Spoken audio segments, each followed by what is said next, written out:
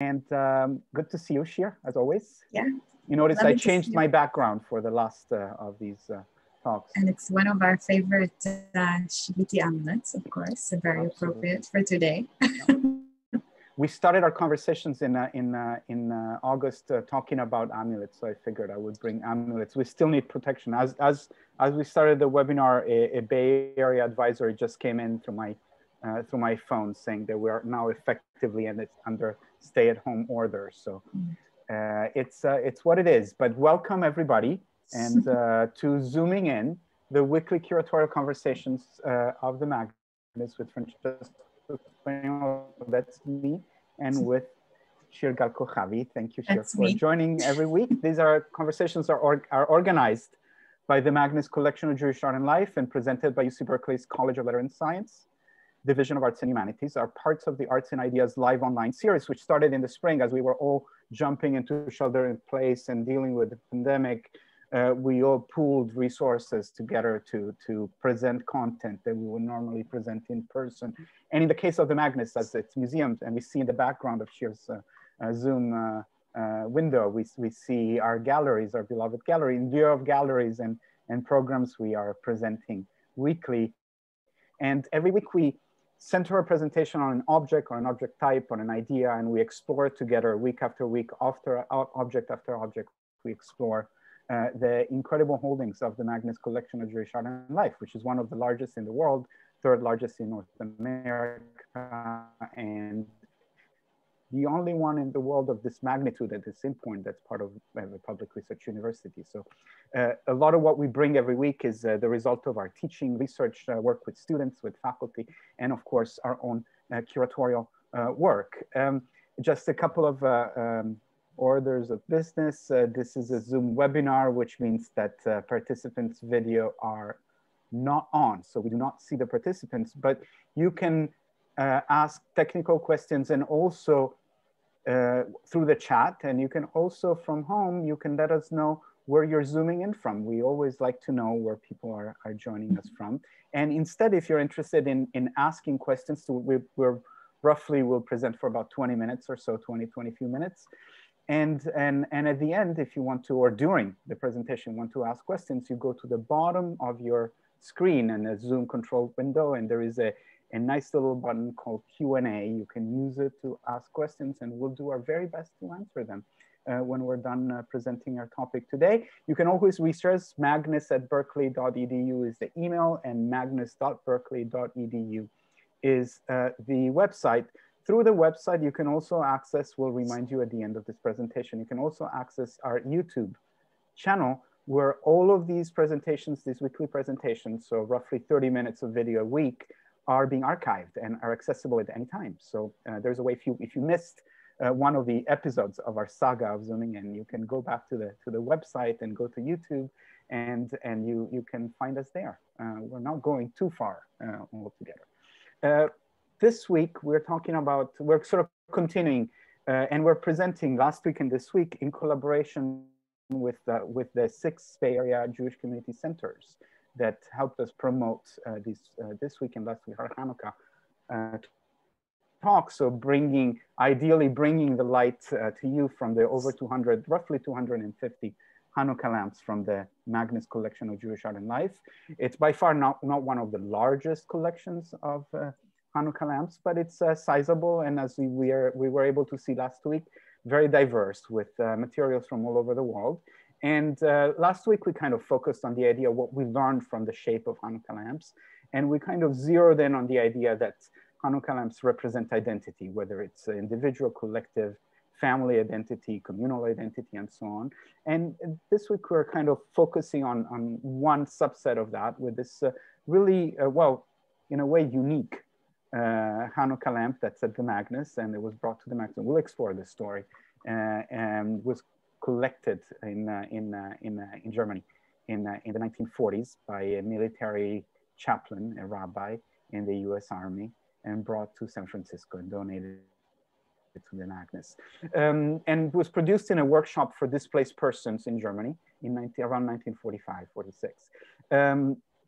So we are going to explore what this lamp is about, but to start with that, We'll discuss issues of self-empowerment as they're represented in Hanukkah lamps. We're going to trace survivors' roots and understand how a lamp like this could be made by Holocaust survivors in the aftermath of World War II. And more broadly, and to conclude our series, discuss through this lamp, the fact that these objects are actually historical sources. So we can use them to really understand a lot about our collective historical past. Self-empowerment is a topic, Shir, that we discussed last week already. So we're just quickly reviewing. This is our lamp, and it is a form of self-empowerment. We'll discuss how and why. And but there is a long tradition to of course, use lamps as a form of self-empowerment. And one of them is that the hero of Hanukkah in the early modern period, and also of Hanukkah lamps, was Yehudit, or Judith, who in the biblical story, in the book of Judges, cuts the head of Holofernes. And Shir, I see you kind of frozen a little bit, so I don't know if you're with us. You know, technical issues yeah, you're here. So on the left we have just a part of a Hanukkah lamp that depicts Judith holding Holofernes' head, and definitely the painting by Artemisia Gentileschi is not at the Magnes, but that's what the iconography, the classical iconography, is about, and it's interesting that he made it into Hanukkah lamps. What does the inscription say? We do see Judith and holding a sword and holding the head of Holofernes, and mustached Holofernes. And of course, the text around it in Hebrew says, "Minashim be'oel Yehudit tevorach, eshet lapidot bli mora," which translates to, "Judith is blessed among women, a valiant woman without cowardice," which are references to the book of Judges and to the book of Joshua. And the reference, of course, to Yael and to the characters of Yael and Devorah. And of course, we kind of ended on this note last week, but we should mention that the seventh candle of Hanukkah, just a couple of nights ago, is actually the evening and the celebration that was traditionally celebrated by the Jewish communities of North Africa, that was called Eid el Banat, which is Fête de Filles, or the celebration of the women. And it was traditionally, it says that the holiday derives from actual biblical times. And it's a celebration of women and female power and empowerment, which means that they were actually celebrating these characters, exactly Judith, Devorah, Yael, Hannah, and other characters, and of course Esther, and the female characters of the Bible who saved the Jewish people. So a nice way to.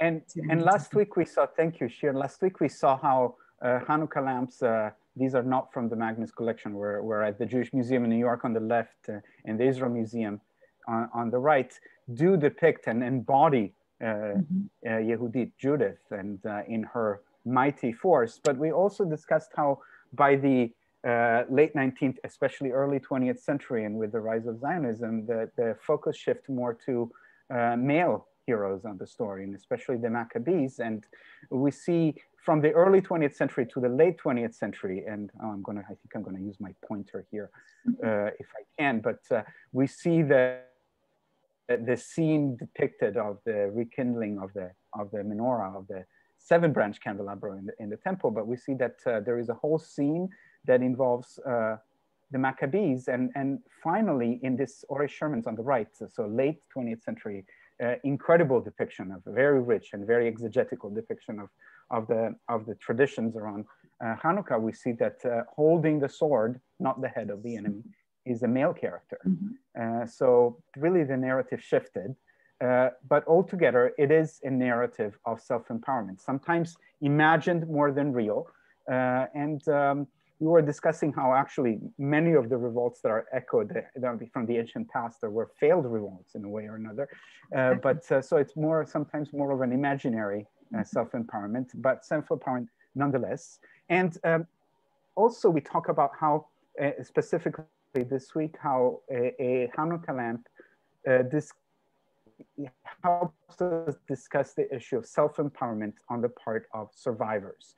Just this morning, I read a blog post from our colleague from the Met, the Med Cloisters, who published a beautiful short entry on this Hanukkah lamp we see on the left. This is from the Moldovan family collection. It's a very, very important private collection in New York, on loan to the Met and displayed on Hanukkah at the Met since 2014 every year.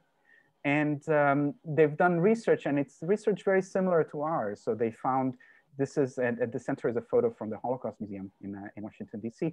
An American tourist from the city of Lviv or Lvov or Lemberg, depending which language, Poland at the time, Austro-Hungarian, then Poland, and now in Ukraine. It's a long story. We're not going to explain it today, but a photo from 1921 where a returning Jewish man from the United States, an immigrant from Poland, had gone back to Lviv and took this photo of the synagogue where we see traces of the Hanukkah lamp at the time. But I was really struck by our colleagues, Barbara Drake-Baum's words. In the face of such unconscionable human loss, basically the entire Jewish community of Lviv was wiped out very quickly and very efficiently by the Nazis. In the face of such unconscionable human loss, is it right to speak of survival when what has been saved are inanimate objects? Can a precious object somehow call out on behalf of the lost ones who created them, polished them, lit them, prayed by them, and sometimes, as we know, with them, because many of these objects are used to pray with, not just to pray by. And in our case this week, I would say we're really, really talking about survival, and survival both of individuals and embodiment and representations of survival through a Hanukkah lamp. What we're going to investigate through the expert guide of Shir in just a few seconds is the origins of this iconography, the lamp. So it has the 8 candles of Hanukkah. The 9th candle on here is the sprouting branch of a broken log. And this is a very interesting and important symbol, and as we will learn, of the first organization of Holocaust survivors. So it's a story that throughout this lamp goes from the United States to Germany to Palestine and back into all kinds of revolutions. So it's a fascinating story. But this is a symbol of an organization that focused on self-empowerment of survivors, Holocaust survivors who were stuck in displaced persons camps, not able to go back or forward in their lives. And many of them immigrated to the United States, immigrated to Palestine, or in 1948, the state of Israel. And this is really an exemplification of how a Hanukkah lamp can be deployed to embody survival. So let's discover the story of this organization, Shir, and we can trace survivors' roots with you. We can do that together. Thank you, Francesco. So as Francesco beautifully explained, this is our lamp, and of course the broken log and the sprouting leaf is actually the symbol used by the organization called Curatorial, or the surviving remnant, which is actually which are words that are used in several times in the Bible, in the book of Ezra, and also in the first book of Chronicles. And this is the name of an organization that was formed by Holocaust survivors in displaced persons camp in South Germany in 1945 that continued on assisting survivors and representing them until 1950 or in the beginning of 1951. And here you see to your left an example of the opening ceremony of their 3rd annual conference.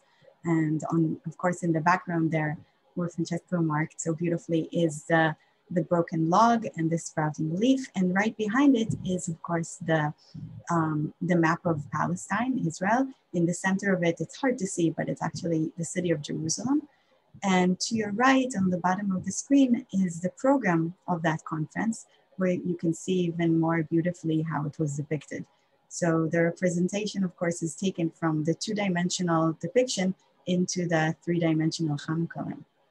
And this Hanukkah lamp was created by the displaced persons in the camp as part of vocational work that was and schooling that was done in the camp in a ceramics workshop, which is one of several workshops that were held within this camp and several other displaced persons camp across Europe and of course Italy. And Francesco, if you don't mind scrolling down. I just wanted, before we skip to the next slide, I just wanted to point out that all of the text here is actually in Yiddish. It's Hebrew characters, but it's in Yiddish. Congress. It's and in other words, the lingua franca of survivors in Europe at that time was Yiddish, but of course there was English, there was Hebrew. It was a multilingual environment, and these workshops were animated for not small part by the American Joint Distribution Committee, which had an important role in providing reliefs to survivors. These were people who had been held captive, prisoners, enslaved, or in hiding. Young children who had been in hiding, no access to schools, there was no Zoom, no remote learning available, of course. And so it was really, these workshops were a way to help people return to life. So really the term survival is quite apropos. And here are these photos that you found for us here. So indeed, the organization within the camps and a lot of the setup of the vocational work, and not only also the medical assistance, etc., was actually organized by the the American Jewish Joint Distribution Committee, and therefore we actually went back and used their archives here to show you a few images of these vocational workshops and bring you a few examples to show you that it wasn't only ceramics workshops, and Judaica was clearly not the only thing being made. So survivors learned how to repair watch, how to repair radios, and also there are several other groups that were educated in other types of materials, and whether it was from cooking to medical aid to whatever you can think of. And of course, libraries were also established, and books were brought. And this is actually a wonderful example from our collection, from the Koppel-Pinson photograph books. We have two of these beautiful scrapbooks put together by Koppel-Pinson, a Jewish historian, who went back and assisted the U.S. Army and worked with the American Jewish Joint Distribution Committee, providing educational relief within these DP camps, and assisted while documenting the everyday life within these camps, whether it was the commemoration ceremonies of the Holocaust that were already taking place there, or the cultural and Zionist activities.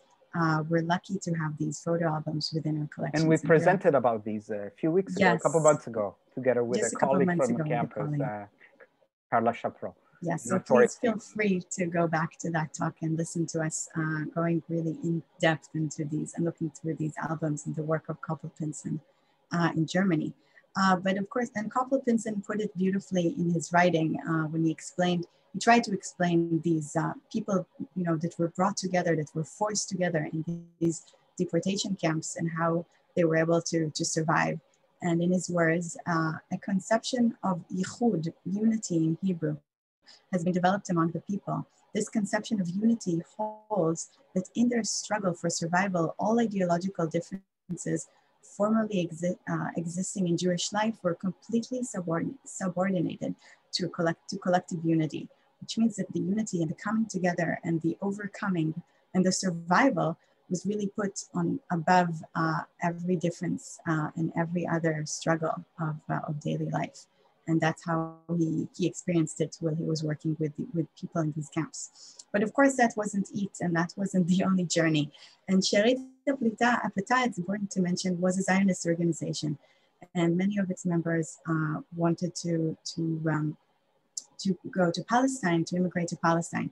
But of course, Palestine at the time was part of the British mandatory system, and the British had a different point of view on the amount of immigrants that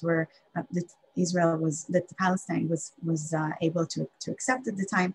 And between 1945 and 1948, groups of what they were called mapilim, they were called illegal Jewish immigrants, tried to travel and immigrate to Israel illegally without certifications. Over 50,000 of them were detained in British detention camps that were established in Cyprus. And these are a couple of examples from these detention camps, mostly of young Zionists. And as like many other similar camps, unfortunately, these were surrounded by barbed wire and of course, watchtowers. And here, another beautiful example from our collection is a jewelry box created in one of these vocational workshops in Cyprus, in one of the DP camps in Cyprus, where you can see the engravings of the barbed wire and the watchtower. But this was not, of course, only negative. We have to see the positive, and we have to really point out the idea of survival and the life that comes out of course, of the devastation. And this is a wonderful example of a ketubah from our collection from Cyprus from April 1948. So of course, a Jewish marriage so of course, certificate. you know, life continues and marriages are taking place and birth and babies are being born and you know, the new generation is being brought into the world. Lucky for us. And we have just a few seconds of a video from that camp, just to give like a sense of who the people were who are producing materials like the Hanukkah lamp we're discussing today. Where did you find this? This is a video film, that was Shir? put together by well, now it's organized by PATE, which is European Association of Film. And this is these are archival sources that were taken by by members of the British mandate who were in charge of that specific camp. And this video actually is longer than what we're showing you. Actually shows this group of Jewish survivors, Jewish immigrants who are leaving the camp. And at the end of this video, this few minutes video, they managed to get to Palestine. Mm. And just as a reminder, in the collection, we also have other depictions of the blockade of entry to Palestine and the conundrum in which survivors found themselves at the end of World War II. This is a cartoon by Arthur Schick from the Toby Family Arthur Schick collection at the Magnes, showing what Schick himself called the Jewish plot to survive. And basically the British Empire is scheming to keep Jewish refugees away through an embargo away from Palestine. Just to remind ourselves that, you know, at the Magnes, we don't say this is a large collection, an important collection for nothing, is we can connect elements and objects and visual culture and more through our holdings, and of course connect them with other holdings and other collections around the world. But let's kind of zoom in, Exactly. And this is for our last weekly zooming in presentation on the research that was done specifically on the lamp at the Magnes.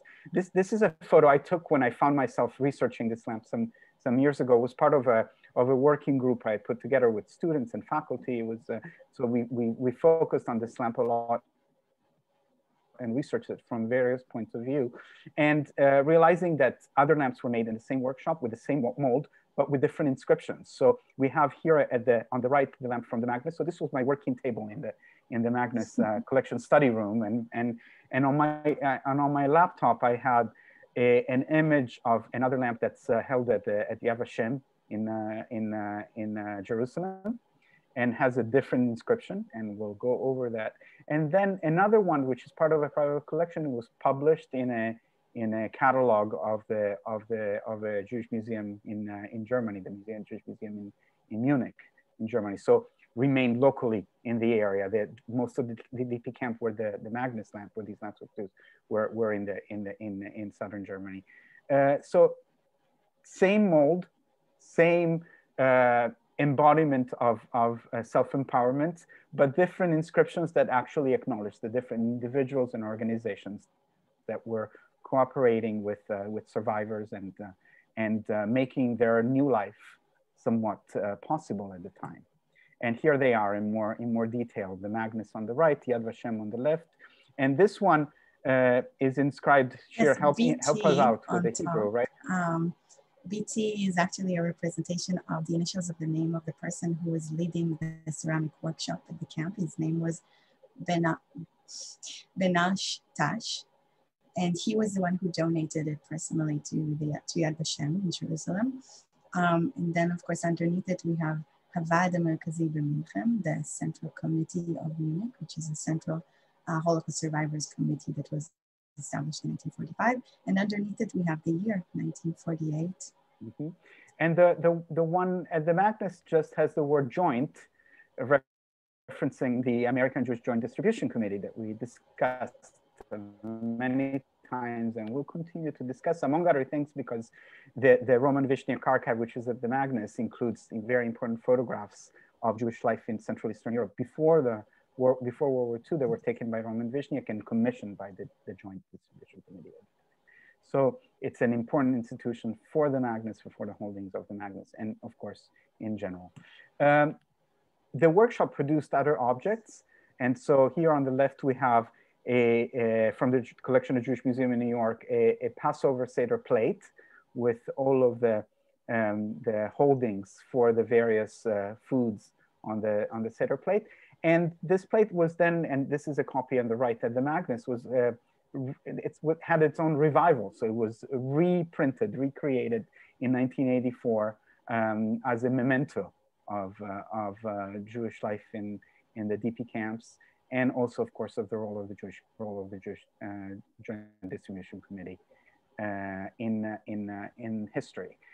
But other objects were made with molds that were found in the camp itself, which, just as a reminder, Fehrenwald was originally a factory that made these types of objects. So we see on the right various examples of ashtrays, beer mugs, anything with the same material. So they had molds and they produced them serially for different companies, different businesses, etc.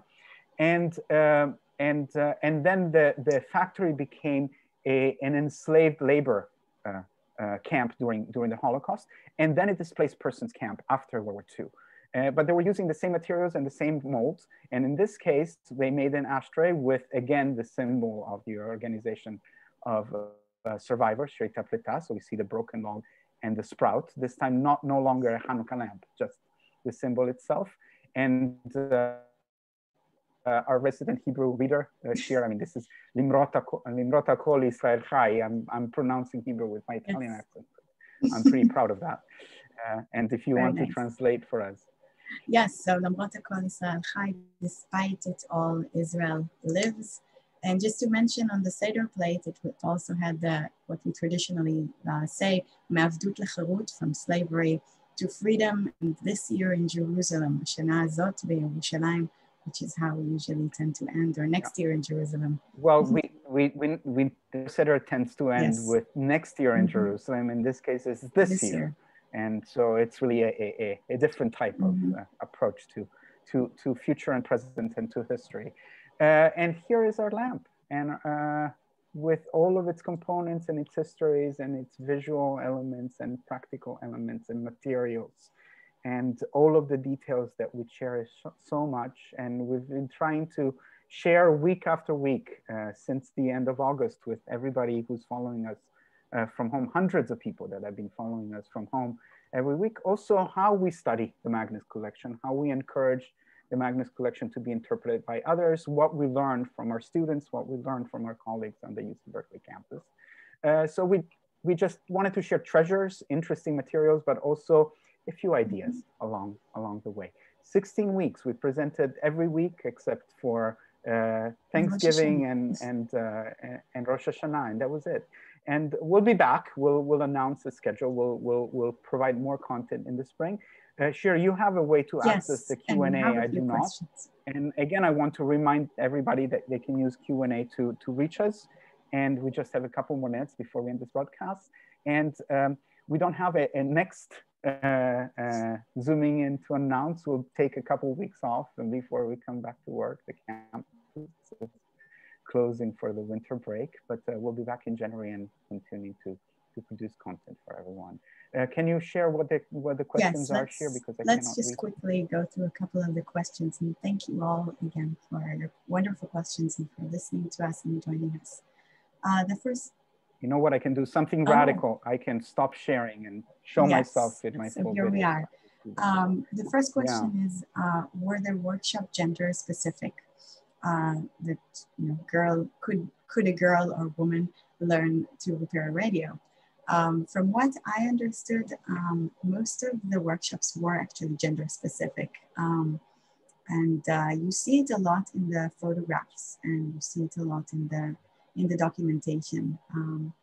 I wasn't able to find a diary or any reference of a survivor saying something different. So I will gladly invite all of you to research this. And if anybody has more information, please share it with us. Yeah. And can we talk about the role of Ort in the vocational? We could, but it's not really the focus of our talk. Maybe some other talk can be devoted to that, but definitely. There were many organizations, many institutions and individuals that were doing everything they could to help survivors and to re-engineer their life, their future life, their return to life. And all it was actually documented by Roman Vishniak, and hopefully we'll be able to get back to that and show you a little bit more of that in the future. And there is a very, very good question about what the clay body of the lamp is. So what we will do is we will post on our Facebook. So we invite the person who's asking to follow us on our Facebook, a talk that our colleague from the Department of Art Practice, Gregory Niemeyer, presented a couple of years ago at the Magnes. We have it on YouTube, so it will be a YouTube link. And he discussed specifically the materials of this lamp and what we learned from them. So we're gonna leave that and somebody's asking if they can we can email them with the new schedule is ready. Do we have to keep checking? So we will definitely send an e-blast, and for those of you who want to, who are not on our mailing list, they can go on the Magnes website and click on joining the mailing list, and they will be added to our, usually monthly. So we promise it will not be too many emails from us announcing what our programs are and what we do.